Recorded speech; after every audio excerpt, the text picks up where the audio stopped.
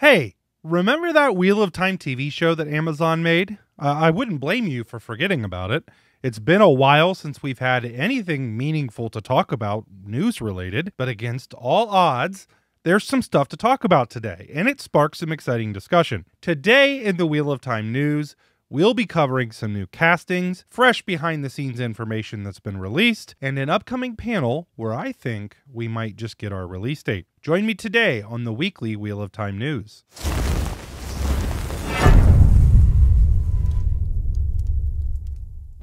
Today's video will carry a spoiler rating of green with no spoilers of any kind. Feel free to watch this video whether you've read the books or not. Now before we get into the video, make sure to like the video and subscribe to the channel to get more Wheel of Time and fantasy related content. I cover both the Wheel of Time book series and all the lore surrounding it, as well as the television show. Many of you that watch are not subscribed, so make sure to hit that subscribe button to be updated when I release new Wheel of Time content. Also, quick thank you to the video sponsor, Bespoke Post. Bespoke Post is a gift box subscription service that sends you a new custom catered box each and every month with some really cool stuff. When you sign up for the service, they put you through a short questionnaire that gets an idea of what your tastes are, and then they send you stuff that is all based around your interests. I have used just about everything that they have sent me, and if you don't like one of the boxes they're about to send, you can pause it or you can switch it out for another one. You're always going to get something that you love or that you'll use.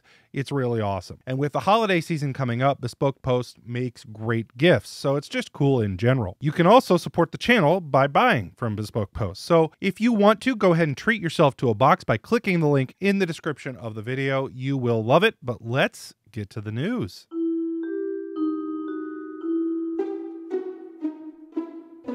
As of September 16th, 2022, it has been 15 years since the passing of Robert Jordan due to amyloidosis. He is a truly amazing man that I never got to meet in person, but he had such a huge impact on my life. I can remember following his blog as he was dealing with his illness, and he was giving updates on his writing. I remember hearing about his passing and just the impact that that had on me. I was so attached to his characters that it felt like not only we lost Robert Jordan, but that we also lost a piece of them as well. It then also sank in at the time that we might never know the ending to this amazing story. And I remember that amazing moment that Brandon Sanderson was announced that he was going to be finishing the books. He was a guy I had never heard of, but I am so thankful for Robert Jordan, for his wife Harriet, and obviously for Brandon for finishing the stories that we love. So thank you again to Robert Jordan.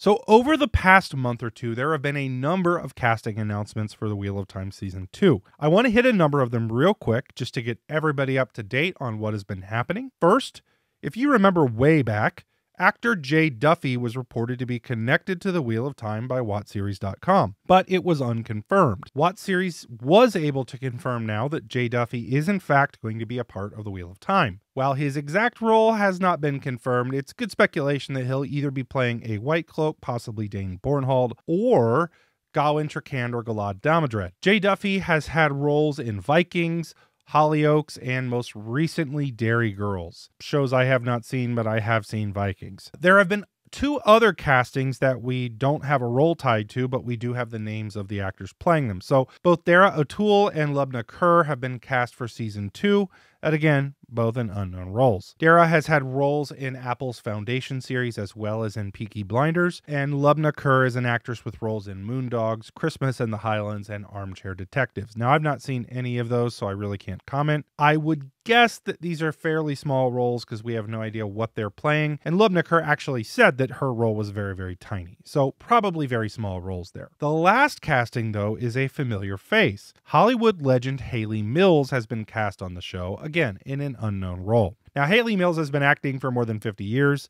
She's probably most known for her roles with Disney as Pollyanna and in The Parent Trap. Now, while it's unknown who she'll be playing, I'm going to go out on a limb and guess that she's probably playing a wise one. Just my thought. Who do you think she is playing, though? Let me know in the comments of the video.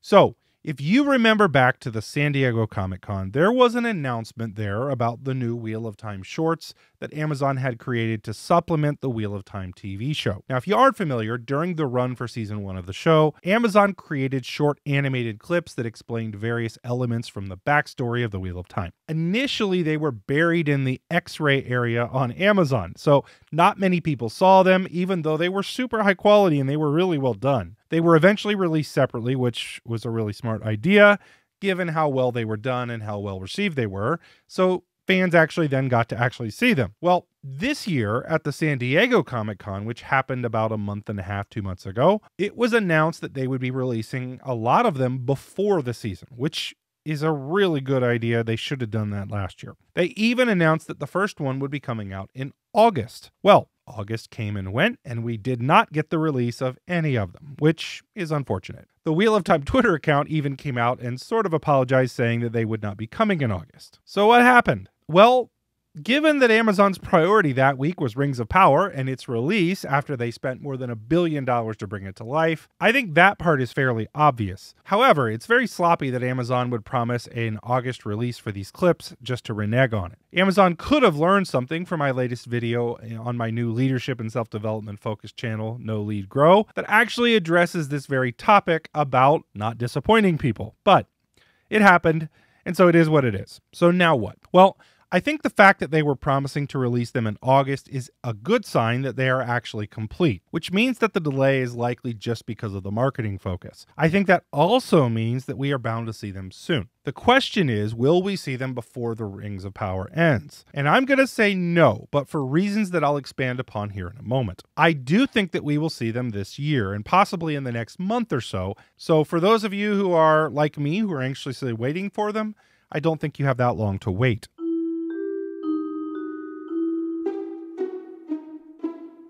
Just this past week, it was announced that there would unsurprisingly be a Wheel of Time feature at the upcoming New York Comic-Con. Now, we were just talking about the announcements at the San Diego Comic-Con, and it appears that Wheel of Time will have a confirmed presence at the New York Comic-Con as well. Now, last year at the New York Comic-Con, they previewed a few scenes from the show, but I have a feeling it's going to go differently this year. The New York Comic-Con runs from October 6th to October 8th, and it was released that Rafe and the cast will be present. Now, typically, by having the cast there, I would imagine that we're going to get asset drops and a release date for the show. Why am I so optimistic about this? Well, it corresponds with the ending of Rings of Power. Rings of Power's 8th and final episode will air on October 13th. It would make a lot of sense for a Wheel of Time trailer to drop right before the end of Rings of Power and pull in that huge Rings of Power audience. They would be able to show that trailer not only on the Rings of Power previews, but also during Thursday Night Football, which Amazon has also bought the rights to. So this has a huge audience. It would make a ton of sense. So we got the Wheel of Time release date for season 1 in July of last year, and then the show released in November. So I don't think we're going to see a 2022 release of the show, but I don't think that early 2023 is out of the question. Which brings me back to the Wheel of Time Origins shorts. I think that we will probably get one in October as well, and this would make sense and it would help with the lead up to the season 2's premiere. What do you all expect from the New York Comic-Con? Are you expecting to see a trailer and a release date as well?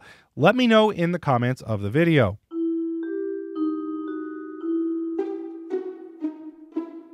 We also got a very cool release from Sony this week, who is one of the producers for the Wheel of Time. They dropped a 5-minute video on YouTube that goes over the process of creating the sets for season 1 of the Wheel of Time. Now, it's really cool to see how large some of the sets were and some of the thought that went into creating them. Wheel of Time set designer Nae'Blis did an amazing job of bringing the various locations of the Wheel of Time to life. You even get some commentary on how COVID-19 affected some of the set design and locations that they had planned to shoot, meaning that they had to recreate the Blight from scratch. I highly recommend watching this short video. I'll have it linked in the description of the video for you to check out.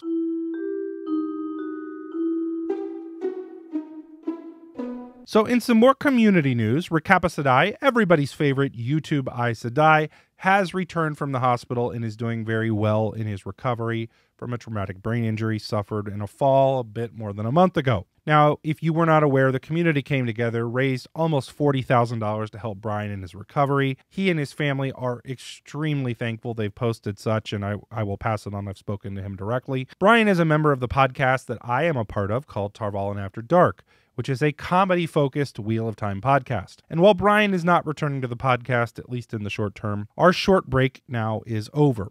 We have actually returned with a new guest host, Jenny, aka Lesby Nerdy from YouTube. We have released our first new episode last week, and if you want to check it out, I will have the podcast linked in the description of the video. It's a ton of fun.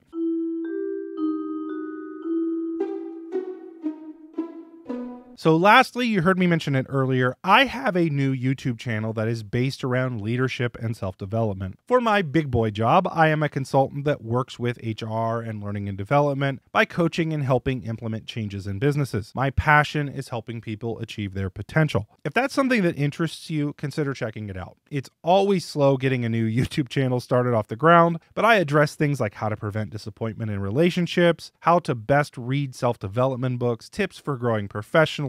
I have a video coming out for 5 tips on being a better boss, much more to come. The channel is called Know, Lead, Grow, and I'll have it linked in the description of the video. Go check it out and subscribe if that's up your alley. I'll be posting there every week. So that's it for the Wheel of Time news. It's been a bit. Let's hope that it continues to pick up here in the near future.